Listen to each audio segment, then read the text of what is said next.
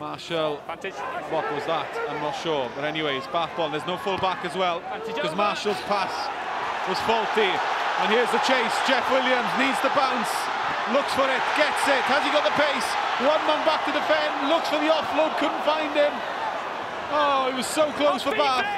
Scramble defence by Gloucester. Now it's looked to put some width on it. Men queuing up.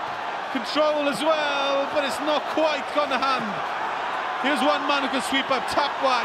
Tapuai, can he go all the way? With a little pass back inside to Brew. Brew wins it.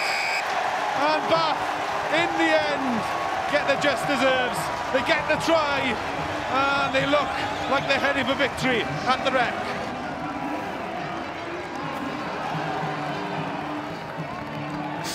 But here's where Bath nearly come unstuck. Stook tries to get it out. Or is that Cece? I think it is Stook.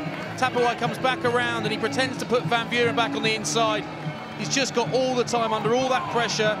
He dummies to Van Buren, tells him he's going to give it to him, just makes that Gloucester defence. Just watch here. Underneath me, he says. Just checks Salesi Marfu on the inside. The big tight head prop's got no chance.